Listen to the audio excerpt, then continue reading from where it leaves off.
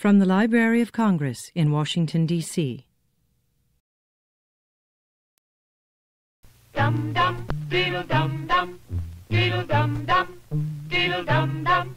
There was a turtle by the name of Bert, and Bert the turtle was very alert. When danger threatened him, he never got hurt. He knew just what to do. He'd duck and cover, duck and cover. He did what we all must learn to do. You and you and you and you, duck and cover. Be sure and remember what Bert the Turtle just did, friends, because every one of us must remember to do the same thing. That's what this film is all about. Duck and cover. This is an official civil defense film produced in cooperation with the Federal Civil Defense Administration and in consultation with the Safety Commission of the National Education Association. Produced by Archer Productions, Incorporated. Hey, Bert, come on out and meet all these nice people, please. Oh, all right. We really can't blame you. You see, Bert is a very, very careful fellow. When there's danger, this is the way he keeps from being hurt. Sometimes it even saves his life. That's why these children are practicing to duck and cover just as you do in your school. We all know the atomic bomb is very dangerous. Since it may be used against us, we must get ready for it, just as we are ready for many other dangers that are around us all the time. Fire is a danger. It can burn whole buildings if someone is careless. But we are ready for fires. We have a fine fire department to put out the fire, and you have fire drills in your school so you know what to do. Automobiles can be dangerous too. They sometimes cause bad accidents, but we are ready. We have safety rules that car drivers and people who are walking must obey. Now, we must be ready for a new danger, the atomic bomb. First, you have to know what happens when an atomic bomb explodes. You will know when it comes. We hope it never comes, but we must get ready. It looks something like this. There is a bright flash, brighter than the sun, brighter than anything you've ever seen. If you are not ready and did not know what to do, it could hurt you in different ways. It could knock you down hard or throw you against a tree or a wall. It is such a big explosion, it can smash in buildings and knock signboards over and break windows all over town. But if you duck and cover like Bert, you will be much safer. You know how bad sunburn can feel. The atomic bomb flash could burn you worse than a terrible sunburn, especially where you're not covered. Now, you and I don't have shells to crawl into like Bert the Turtle, so we have to cover up in our own way. First, you duck, and then you cover. And very tightly, you cover the back of your neck and your face. Duck and cover underneath a table or desk or anything else close by. In Betty's school, they are talking about the atomic bomb, too. Betty is asking her teacher, how can we tell when the atomic bomb may explode? And her teacher is explaining that there are two kinds of attack, with warning and without any warning. We think that most of the time we will be warned before the bomb explodes, so there will be time for us to get into our homes, schools, or some other safe place. Our civil defense workers and our men in uniform will do everything they can to warn us before enemy planes can bring a bomb near us. You may be in your schoolyard playing when the signal comes. That signal means to stop whatever you are doing and get to the nearest safe place fast. Always remember, the flash of an atomic bomb can come at any time, no matter where you may be. You might be out playing at home when the warning comes. Then be sure to get into the house fast, where your parents have fixed a safe place for you to go.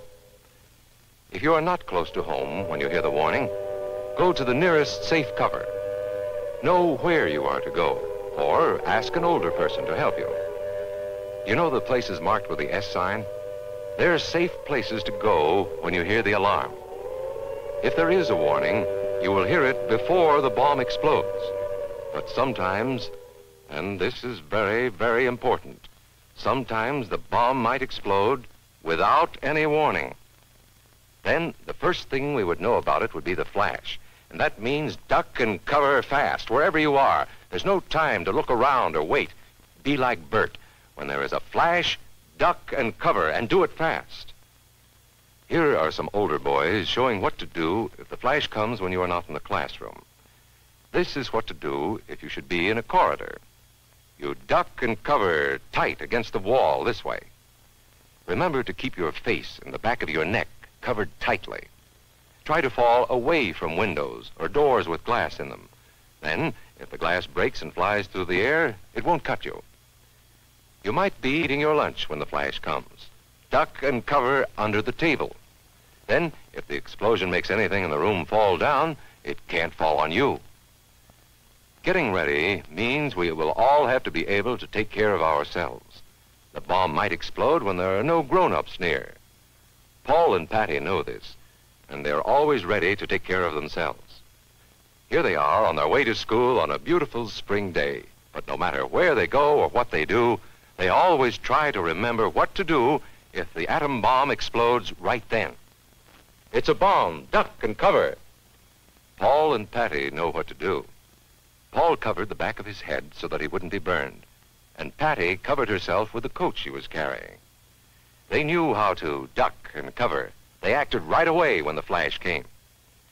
If they had been at this doorway when the bomb flashed, Paul and Patty would have ducked and covered this way, like this girl. Heavy doorways are a good place to duck and cover. She will be safer, too. Here's Tony going to his Cub Scout meeting. Tony knows the bomb can explode any time of the year, day or night. He is ready for it. Duck and cover. Atta boy, Tony. That flash means act fast.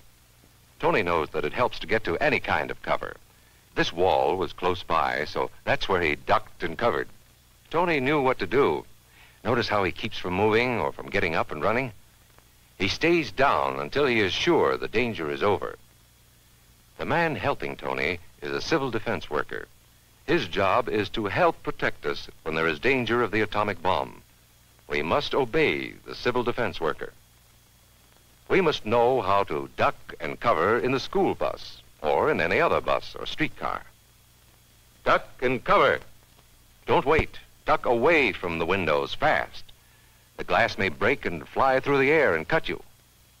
Sundays, holidays, vacation time, we must be ready every day, all the time, to do the right thing if the atomic bomb explodes. Duck and cover. This family knows what to do, just as your own family should. They know that even a thin cloth helps protect them. Even a newspaper can save you from a bad burn. But the most important thing of all is to duck and cover yourself, especially where your clothes do not cover you. No matter where we live, in the city or the country, we must be ready all the time for the atomic bomb. Duck and cover. That's the first thing to do, duck and cover. The next important thing to do after that is to stay covered until the danger is over. Yes, we must all get ready now so we know how to save ourselves if the atomic bomb ever explodes near us. If you do not know just what to do, ask your teacher when this film is over. Discuss what you could do in different places if a bomb explodes. Older people will help us as they always do, but there might not be any grown-ups around when the bomb explodes. Then, you're on your own. Remember what to do, friends. Now tell me right out loud. What are you supposed to do when you see the flash? Duck and cover. Duck and cover. Duck and cover. This has been a presentation of the Library of Congress. Visit us at loc.gov.